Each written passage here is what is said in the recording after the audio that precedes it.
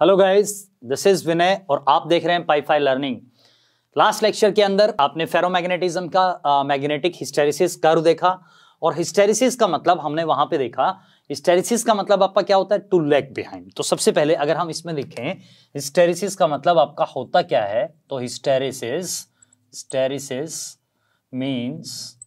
Means to lag behind. ठीक है, कि कौन किससे लैग करता है? आपका बी लैग्स बिहाइंड एच, या फिर हम बोले जो मैग्नेटाइजेशन होता है आपका एम, वो आपका लैग करता है किससे? एच से आपका लैग करता है। ठीक है, ये हम अभी तक आपका देख चुके हैं।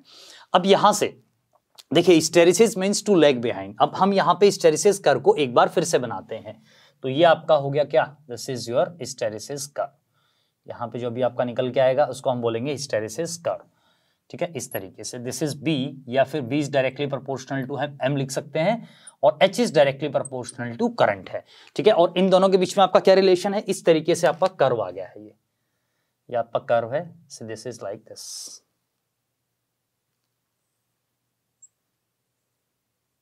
ठीक है, ये आपका कर्व हो गया। कौन सा कर्व है आपका? ये हिस्टेरिसिस कर्व है। यहां पे आपने देखा, इसको बोलते हैं आपका रेजिडुअल मैग्नेटिज्म, तो इसको हम बी रेजिडुअल से भी रिप्रेजेंट कर सकते हैं। ठीक है, और इसको बोलते हैं आपका रिटेंटिविटी। इसको क्या बोलते हैं? आपका रिटेंटिविटी, या फिर इसको बोल सकते हैं आपका रेजिडुअल मैग्नेटिज्म। और यहां पे आपने देखा कुछ आपका फील्ड होता है जहां पे मैग्नेटिज्म आपका क्या हो जाता है? जीरो हो जाता है। इस फोर्स को आपका बोलते हैं कोएसिव फोर्स। ठीक है, या फिर कोएसिविटी। ठीक है, जैसे आपने उसको रिटेंटिविटी बोला, ऐसे इसको कोएसिविटी बोलते हैं। और यहां से आपका देखिए, अब अगर आपसे पूछा जाए भाई रिटेंटिविटी आपकी क्या होती है, तो रिटेंटिविटी या फिर रेजिडुअल मैग्नेटिज्म को की डेफिनेशन आपकी क्या हो जाएगी? The magnetism eight which no external field is applied. देखो यहां पे आपका क्या है? इस पॉइंट पे एच की वैल्यू क्या है? जीरो है। When no external field is applied then the magnetism in the material observed is called retentivity। उसको आप क्या बोलते हैं? रिटेंटिविटी। अब यहां पे HC यानी कि कोएसिव फोर्स को हम क्या बोलेंगे? इसको हम ये बोल सकते हैं the force at which the net magnetism in the material will be zero. ठीक है, will be reduce to zero. जहां पे आपका नेट मैग्नेटिज्म क्या हो जाए? जीरो आ जाए, उसको आपका क्या बोलते हैं? कोएसिविटी, और इसको क्या बोलते हैं? आपका रिटेंटिविटी। तो इन दोनों की डेफिनेशन मैंने आपको बताई है। अब देखो, मैंने आपको एक चीज और भी बताई थी कि यहां पे आपका क्या होता है? जो डोमेन आपके होते हैं, डाइपोल्स आपके जो होते हैं, वो पॉजिटिव हाफ साइकिल के अंदर, यानी कि फर्स्ट पॉजिटिव के अंदर आपका इस डायरेक्शन में जाते हैं, ये पॉजिटिव हाफ के अंदर आपका हो रहा है, और नेगेटिव हाफ के अंदर आपका क्या होता है? ये डोमेन आपका रोटेट करके इस डायरेक्शन में आ जाता है। ये नेगेटिव हाफ के अंदर आपका इस डायरेक्शन में आ जाएगा। अब देखो, जब आपने यहां पे क्या किया? जब आपने एक्सटर्नल फील्ड लगाया, या फिर आपका बोल सकते हैं एक्सटर्नल फोर्स आपने लगाया, तब आपका क्या होगा? ये आपका रोटेट करेगा और फिर आपका वापस आएगा। तो जब आपका फोर्स आपका एक बार इधर लग रहा है, एक बार इधर लग रहा है, तो इसका मतलब आपका क्या हो रहा है? यहां पे कहीं ना कहीं आपका क्या हो रहा है? एनर्जी का लॉस हो रहा है।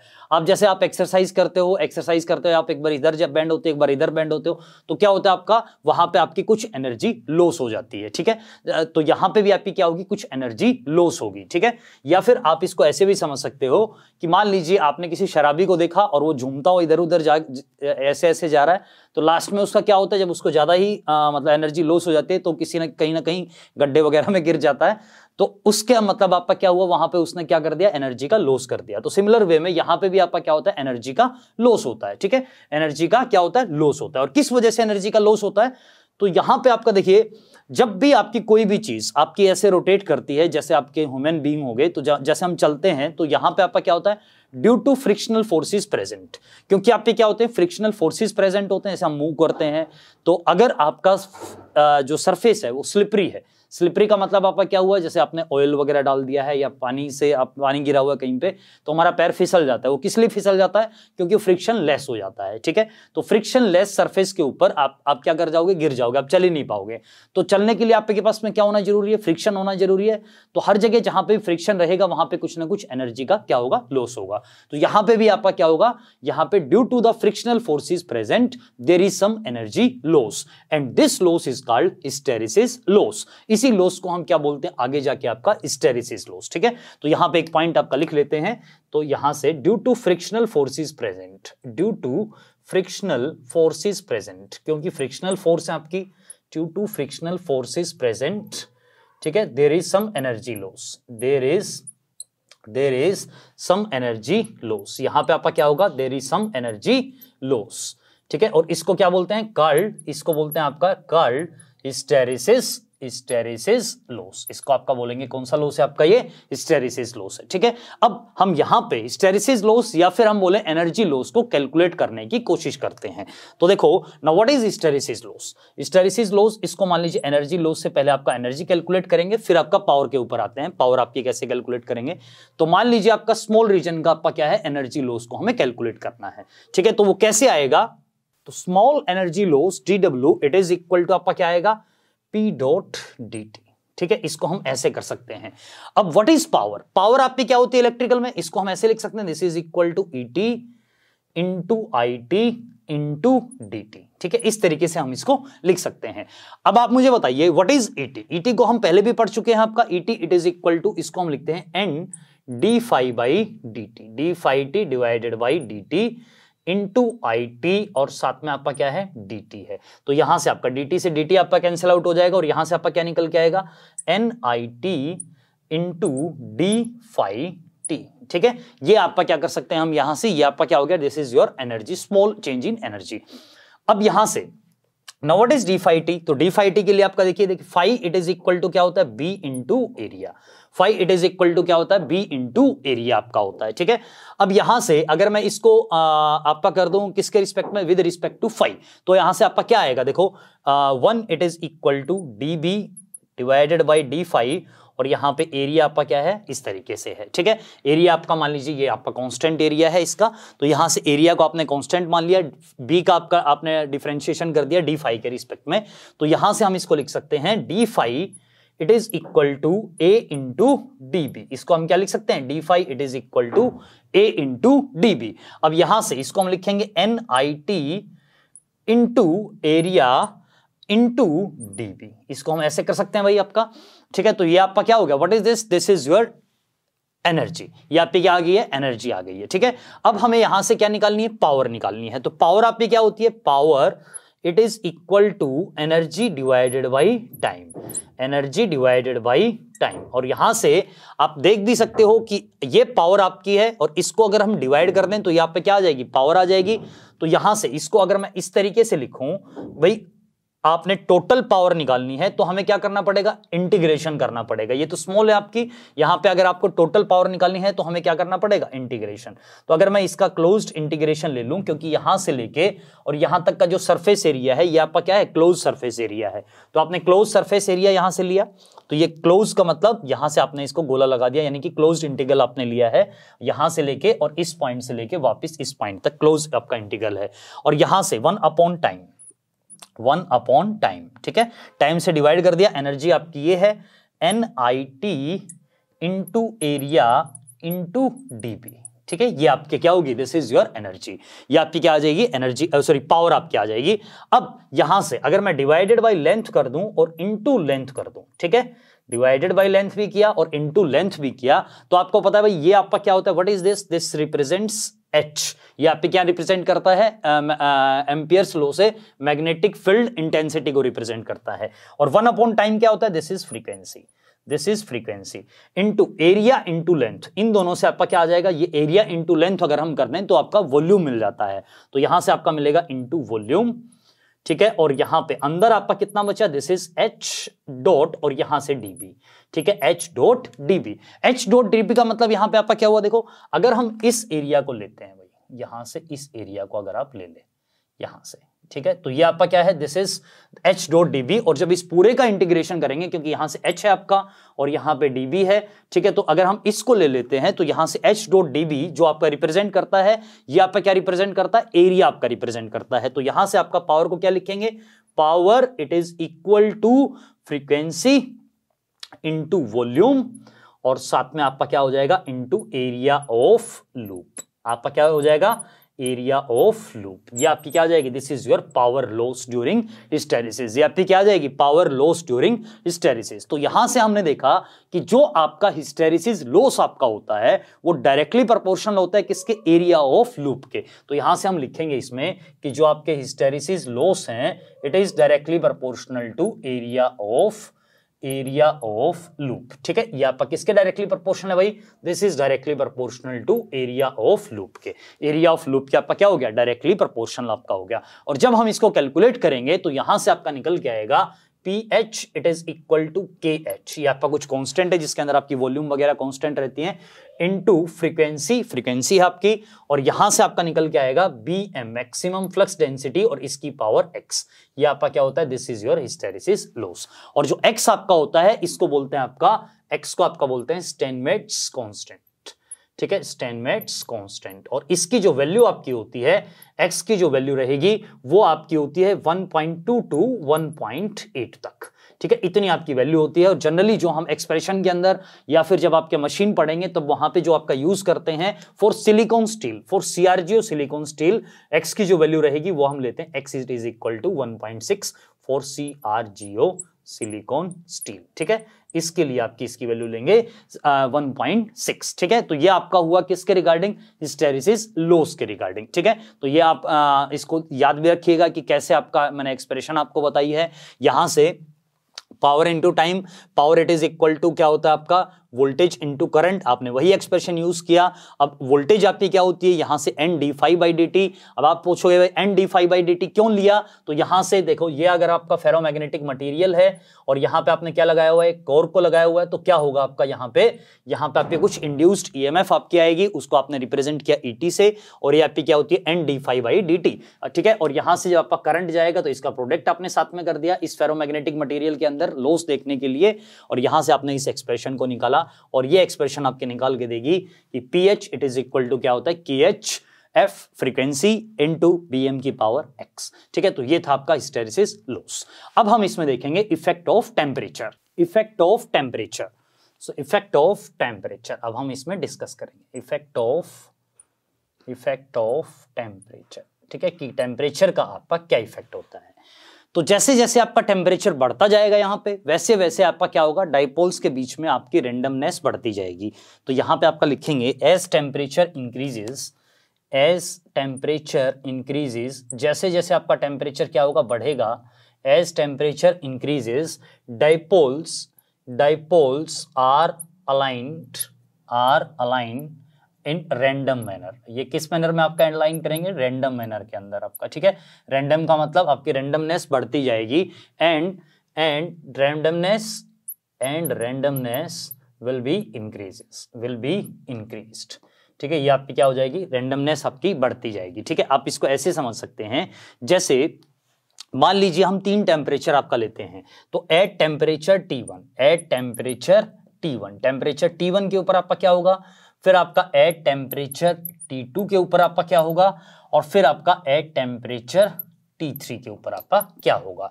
ठीक है, इस तरीके से आपने 3 टेम्परेचर आपके डिफाइन किए। तो पहले टेम्परेचर के ऊपर आपका क्या है? एट टेम्परेचर T1 के ऊपर आपका मान लीजिए डोमेन का जो साइज है वो कुछ इस तरीके से है। ठीक है, ये आपके डोमेन है भाई, ये आपकी कुछ डोमेन हो गई, so this is like this. ठीक है, तो यहाँ पे आपका क्या होगा? यहाँ पे आपका देखिए पहले वाले ग्रुप के अंदर मान लीजिए इस तरीके से आपके अलाइंड है।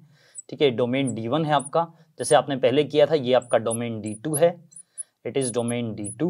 ठीक है, and it is domain D3, ये आपका डोमेन D3 है इस तरीके से।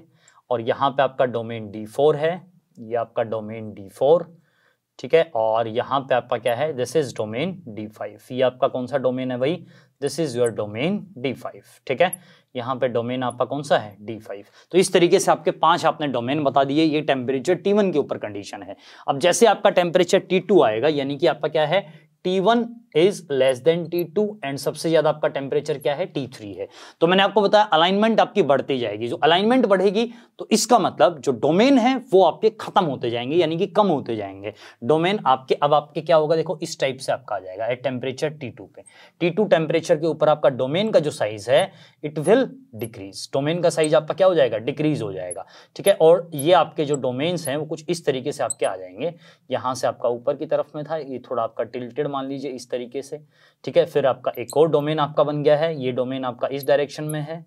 ठीक है, ये डोमेन आपका इस डायरेक्शन में है। फिर आपका एक और डोमेन आपका है, यहाँ पे आपका है नीचे की तरफ। ठीक है, इस तरीके से आपके डाइपोल्स क्या हो जाएंगे? बढ़ जाएंगे, डाइपोल्स आपके डी अलाइन हो जाएंगे और ग्रुप आपके क्या होते जाएंगे? यहाँ से इंक्रीज होते जाएंगे। ठीक है, ग्रुप इंक्रीज होने का मतलब आपका क्या हुआ? यहाँ से आपका मान लीजिए ये वाला जो ग्रुप है ये आपका इस डायरेक्शन में है, ठीक है। इस तरीके से आपके कई सारे आपने क्या कर दिए हैं, ग्रुप को बना के यहाँ पे रिप्रेजेंट कर दिया है, ठीक है। तो एज टेम्परेचर इंक्रीजेज हम यहाँ से लिख सकते हैं as temperature increases dipoles gets D aligned and there is formation